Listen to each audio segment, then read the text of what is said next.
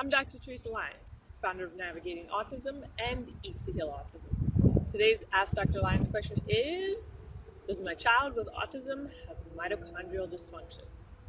Well, if your child has developmental delay, regression, social impairment, or intellectual disability, or things like ADHD, anxiety, OCD, or depression, then it would be important to keep watching this video because there's information you need to know.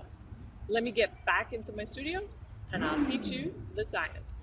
If your goal is an optimal outcome for your child with autism, it's really important to understand comorbidities. Comorbidities is defined as the simultaneous presence of two chronic diseases or conditions in a patient.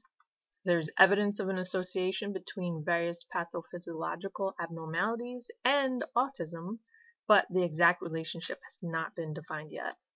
And there are treatments for some of these comorbidities, and those treatments are really well known. Therefore, there's absolutely no reason for your child to suffer with certain comorbidities.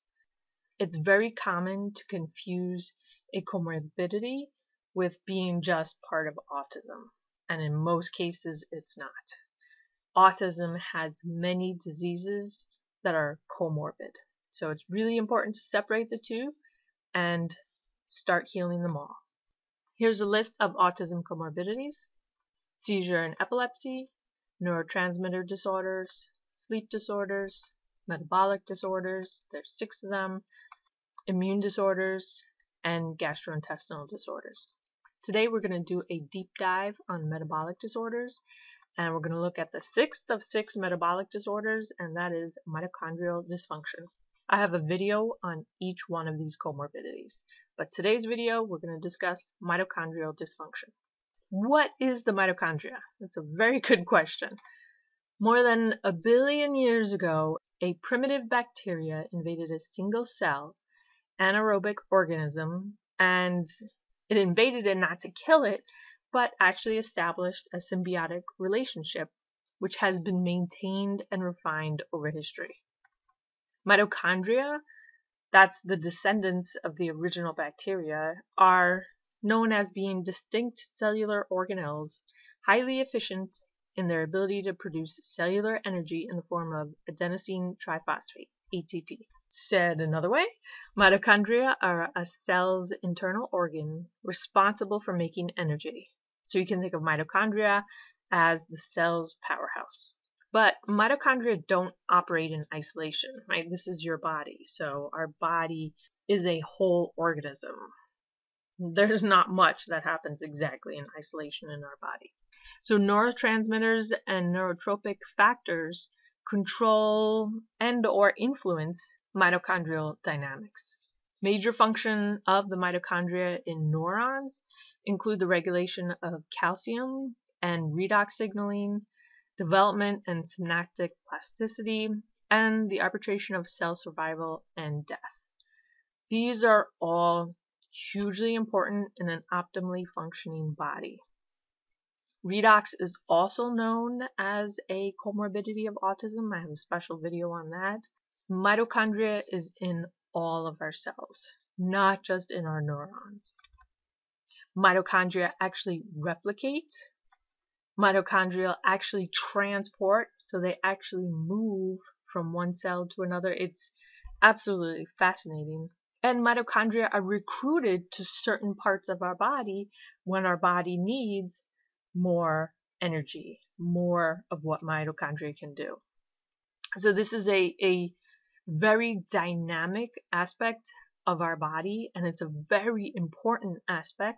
Okay, so mitochondria in development. This is something that's not well known, except for certain scientists and stuff. Mitochondria are very important in a child's development. So during the development of the nervous system, neural stem cells proliferate and then differentiate into neurons. Now these newborn neurons then grow an axon and dendrites, and they eventually form synapses. During this process, many newly generated neurons undergo programmed cell death, apoptosis. So you have this kind of explosion of growth, and then the body prunes them back. through apoptosis. Neuronal pruning has actually been identified as an issue of those with autism.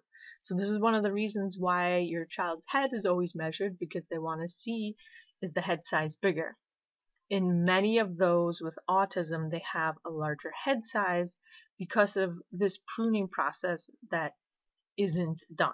And so again, this all relates back to mitochondria and how mitochondria are very important in a child's development. So indications of needs. I know you're probably thinking, what are the symptoms from mitochondrial dysfunction?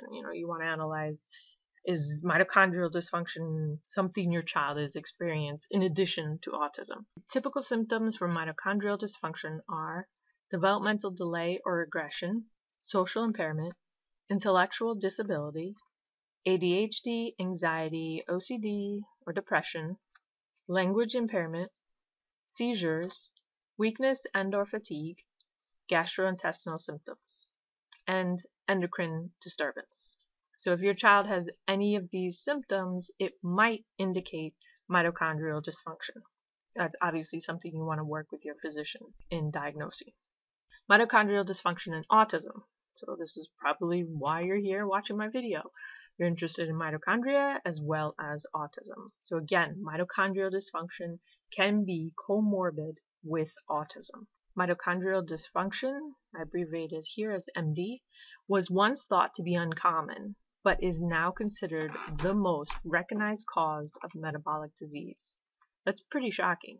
It was in 1998 when it was first proposed that autism may be a disorder of impaired mitochondrial dysfunction. Now it's more generally accepted that autism and mitochondrial dysfunction are comorbid.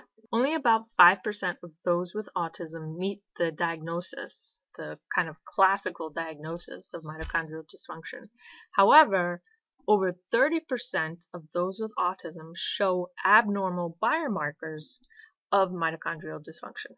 So there's now this scientific debate going on in the literature saying that those with autism have a unique and yet to be defined mitochondrial problem. So again, this is more kind of cutting edge. Scientists and physicians are trying to figure out what exactly is the mitochondrial dysfunction in those with autism. Mitochondrial treatments. Yes, there are them.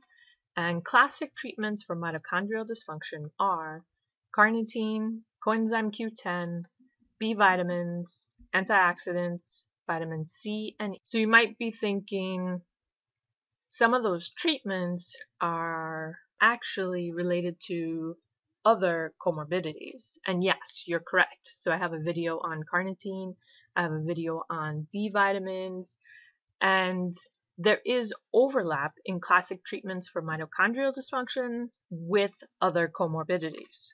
So there hasn't been extensive clinical trials for autism and mitochondrial dysfunction, but some of the known mitochondrial treatments have been shown to improve core autism symptoms in other studies.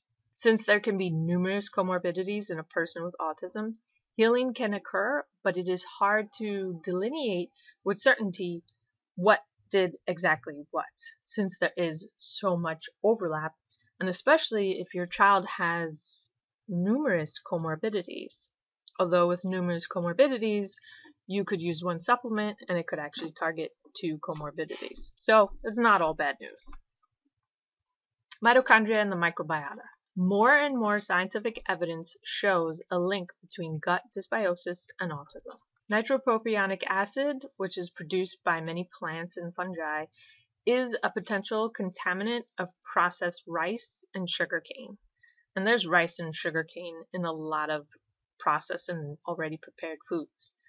And unfortunately, it's a potent mitochondrial toxin that is capable of causing neurotoxicity. This is one of the many reasons why special diets are so efficient in healing autism symptoms and or comorbidities, because special diets can rebalance the gut microbiota, as well as you're eating pure whole foods that wouldn't have different contaminants. So special diets are super important in healing autism. And if you're interested in more references that I mentioned in this video, here they are.